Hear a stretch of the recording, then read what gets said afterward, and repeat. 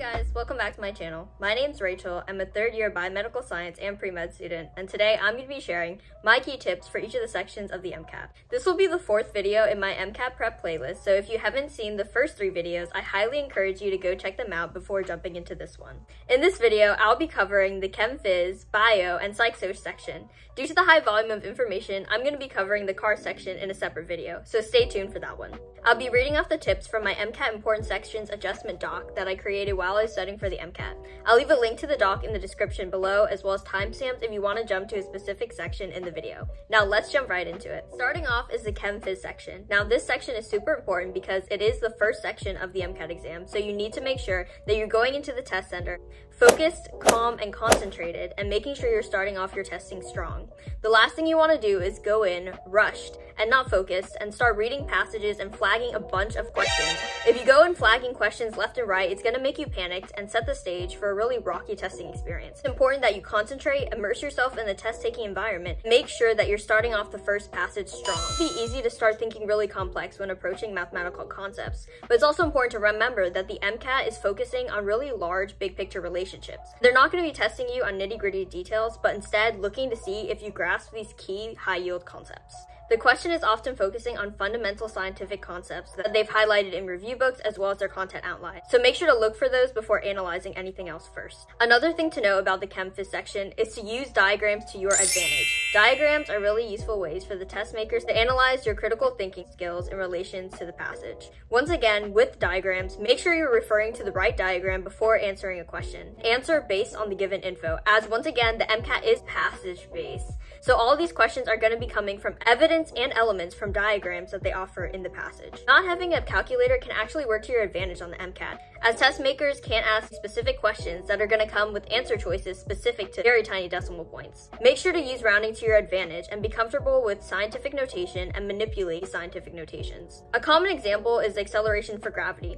The specific value is 9.8 meters per second squared. Since you don't have a calculator on the MCAT, make sure to use these instances for rounding, such as using the value 10 meters per second squared, keeping in mind that the answer choice will be slightly less since you rounded down. Another key takeaway for the chem phys section is to use equations to your advantage. Equations are literally illustrating mathematical relationships in an abbreviated form. A lot of the high-yield equations are based off of high-yield mathematical relationships, such as the gas law, which in equation form represents a relationship between different variables like temperature, pressure, and volume. The MCAT will most likely be interested in how you can manipulate variables in these equations in order to get a certain answer. Make sure that you memorize these high-yield equations and that you're comfortable with what each of the variables in the equations represent, as these are most likely important factors that go into the mathematical relationship and foundational principles that the test makers want you to know.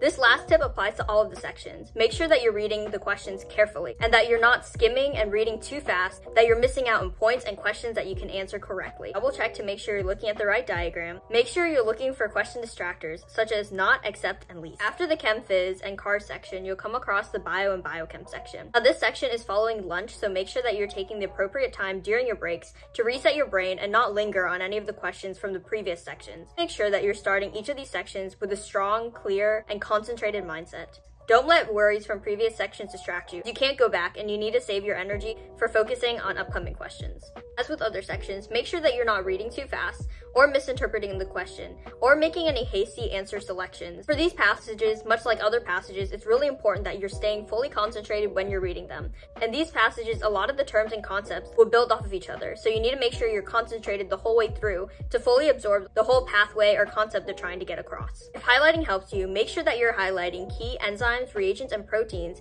in these reaction pathways and experiments. Make sure you're not highlighting every single sentence that you come across, as this will likely drain on your time and not be helpful in referring back to the passage. A lot of the topics in the bio and biochem section are topics with novel information that's going to require you to draw on previous knowledge and concepts to answer these questions. Whenever you're dealing with any unfamiliar information or information that you don't know, process elimination is key. Analyze the accuracy of the answer choices.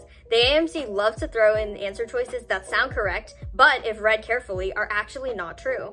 They might include buzzwords or facts that seem familiar or you've stumbled across during your MCAT prep. prep, but with a slight twist that makes it incorrect. So eliminate answer choices that are scientifically correct but don't answer the question. They may choose an answer choice that is factually correct, but is completely irrelevant to the question, and something they suspect you might select just out of familiarity. Similar to this, don't make the mistake of choosing distractors that are not supported by the passage.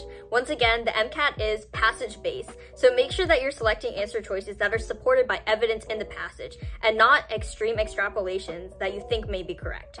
The AMC also loves to throw in novel information in their answer choices to trick students. Some of these answer choices are expected for students not to know, so make sure to use process of elimination to your advantage. That being said, if you don't know if something is true or not, use process of elimination as well as your prior knowledge to eliminate any answer choices that you know for a fact are not factually correct, or any answer choices that seem correct but don't answer the question. And on to the last section of the MCAT, the psych-soc section. It's really important that you use all of your energy to power through, as this is the last section, but it still represents a fourth of your exam. Make sure that you're providing the appropriate energy and you're staying focused. I know at this point you're going to be exhausted, but make sure to remind yourself that this is the last section and you're almost there. The psych-soc section is also known as one of the easier sections, so it's nice to have at the end, but also make sure that you're not getting complacent and you're still devoting as much energy as necessary to finish off strong. One of the biggest things to note about the psych-soc section is that it is heavily based on vocab. If you've thoroughly studied and really well understand the terms from this section, then you should be good to go. Since this section is heavily based on a lot of vocab, it's important to answer these questions based on the scientific definition and not any other conflicting definitions that they may try to throw in to trip you up. A lot of missed questions come from misinterpreting the vocab, so make sure that you're answering based on these scientific definitions.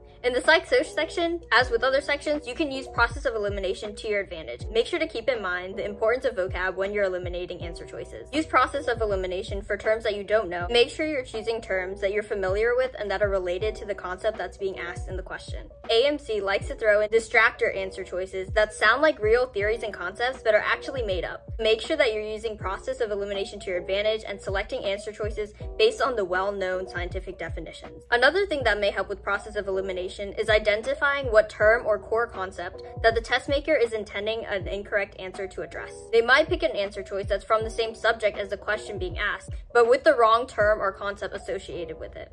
Make sure that you're not falling into these traps and picking answer choices that are relevant as well as based off of the vocab, evidence, and information from the passage. Another key tip that can apply to all other sections as well is to go with your gut. It's often hard, but make sure to ignore or chase out distracting or extraneous thoughts, such as, what would other people pick? What is the popular answer? What if this new factor was introduced? Remember, the MCAT is passage-based, so make sure to answer what is being asked in the question or the passage and not introduce any extraneous or outside information that's irrelevant to the question. Further on this point, make sure that you're not incorporating any extraneous outside knowledge or perceived popular opinions. Just focus on what's being asked in the question and the high-yield terms and foundational concepts that appear in the passage. And that's a wrap for this video today. Stay tuned for my video on my key tips for the card section of the MCAT. If you found this video helpful, make sure to like, comment, and subscribe. Share the MCAT knowledge with anyone else who may be preparing for the MCAT. Good luck in your studies, and I'll see you guys in the next one.